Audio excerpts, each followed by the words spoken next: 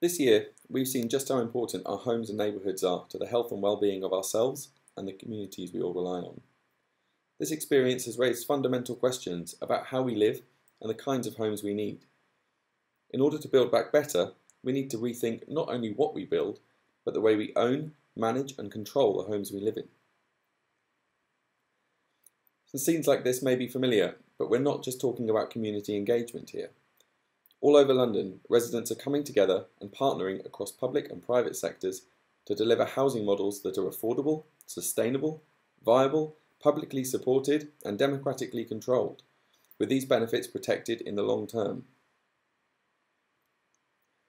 Building on this growing wealth of experience, we are championing 5 ideas to help London build back better.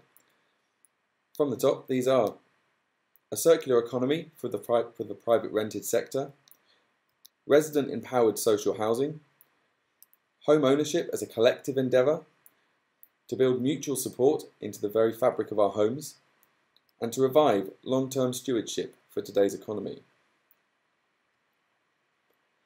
So to kick off, we want to reimagine elements of the private rented sector as a circular economy by scaling cooperative ownership and coordinating resources between existing co-ops to unlock investment in long-term affordable housing.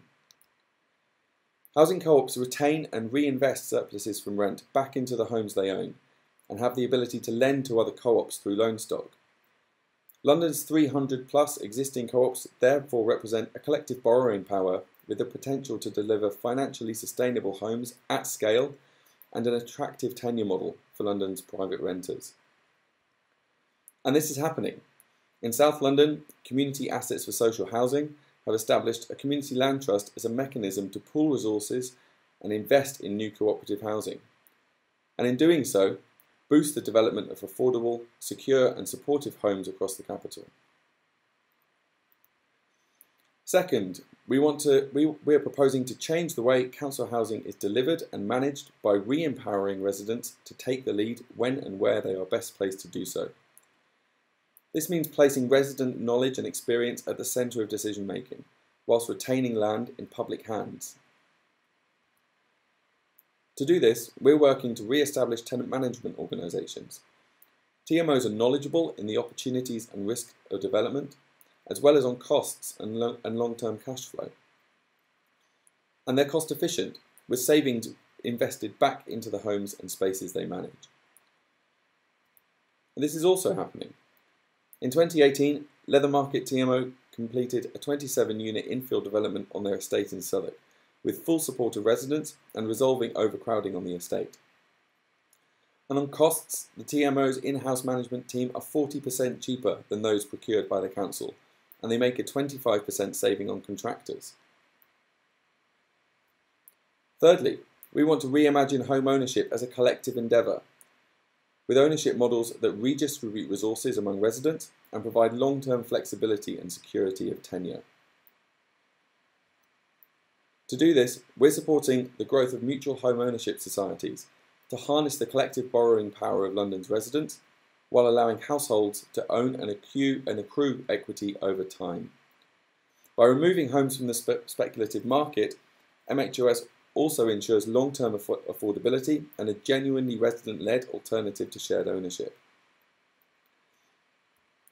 And this too is happening. At Lilac in Leeds, residents pioneered the first MHOS in the UK, with recent projects also emerging in London. Lilac's 20 units are 100% affordable, linked to 35% of household incomes, with equity staircasing over the course of the tenure. Next, we want to future-proof our communities by building in care and mutual support into the physical and legal structures that make up our homes. This means thinking about what health and well-being really means in the context of housing, and demanding more from industry in order to live better. To do this, we need to take the principles that underpin so many community-led housing projects and apply them at scale. Principles such as collective responsibility, building relationships and support networks, democratic representation, making sure everyone's voice is heard, and mutual aid, which so many people have relied on these last few months. And once again, this is happening. The Older Women's Co-housing project in Barnet is a pioneering example of these principles in action. with legal and organisational structures that prioritise mutual support, reinforced by award-winning design. The scheme promotes an approach to care that is necessary for people at every stage of life. And lastly, we want to revive long-term stewardship for today's economy as a solution to long-term disinvestment in infrastructure such as homes, schools, children's centres and pubs that make up the very fabric of our communities. To do this, we want to position community land trusts to invest strategically at a local scale. By planting the seed at the beginning of a master plan, with local support and a robust business case, CLTs can harness people power to support and invest in housing, commercial and social infrastructure, and take on long-term management and maintenance risk. And unsurprisingly, this is happening too. In Newham, E16 Community Land Trust are working with public and community sectors to ensure the 900-home regeneration of Custom House meets the needs of existing residents and delivers long-term affordability through collective democratic ownership. So to ensure the long-term health and well-being of communities in London, this is the new normal for housing that we need. And we want to be clear that these are not radical ideas. They exist today in projects across the city, together with the resources to apply them at scale.